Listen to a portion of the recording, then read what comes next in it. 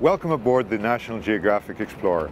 This is a ship that has many, many years, 50 years of experience built into her hull. We've had captains, expedition leaders, chefs, architects, designers, historians, naturalists, all trying to figure out what would be the best possible expedition ship for the 21st century. And we'd like to show you around a little bit, and hopefully we'll have the chance to welcome you aboard her one day. She is an extraordinary ship. A lot of work went into her. People who have been involved in the expedition business for decades put in their thoughts, their experience, and I think without question we have the finest expedition ship afloat anywhere in the world. And I'd like to tell you a little bit about her more specifically. The Explorer was built to very, very, very high ice standards. She is essentially a tank. She can move through very, very thick ice. And then she also has forward-reaching sonar. We can look ahead of the ship and see if there are any obstacles. So what this does, it provides two things. It provides safety and it provides opportunity, because there's lots of places we want to go and we don't want to be any more limited than we need to be. On any ship, the bridge is where the decisions are made. That's where the navigation takes place, of course. And I think one of the unique features of the National Geographic Explorer is that this is not a place that we isolate from you, our guests. This is a place where you're welcome to come and talk with the officers, learn about navigation, understand any aspect of the ship you choose to learn about. Just below the bridge is a room we refer to as the chart room. That's facing forward. You have direct access out to the decks, so you can come in from the outside, you can be sheltered. We have coffee, hot chocolate and things there. It's great in the polar regions when you're looking for polar bears or looking at ice scapes and what have you to come in and out of the ship. Many people like many different kinds of rooms, so we have lots of different choices. They're all extremely comfortable. We have 80 different cabins on the National Geographic Explorer. We have plenty of rooms for singles, and so we have different sizes on different decks, but every one of them is incredibly comfortable. One thing that we have on the Explorer that we have not had on any of our other ships are many, many rooms with balconies. It's really, really nice to be able to go out on a balcony and see what's going on outside, and so that's a great feature. Food. Well, when you think about it, we spend a lot of time eating. We have 3 different places where people can have their meals on the ship, and of course the outdoors if the weather permits.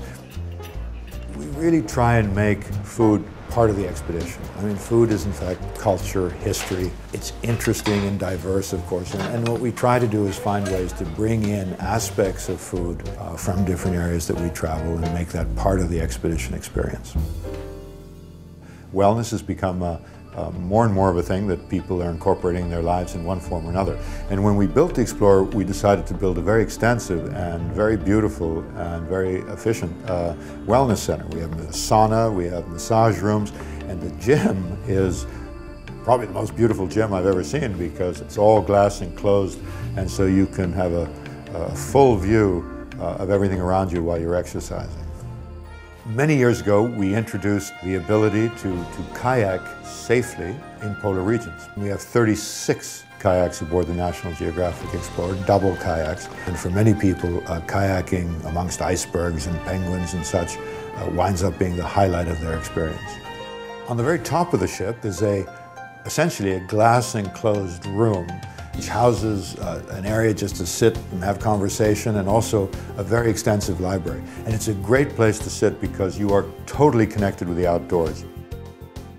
The main lounge is really the heart of the ship when it comes to gathering all of us together to have talks, see films. It's also where we have our main bar, and it is an incredible room. It's beautiful, but it's also very well thought out from a technological point of view.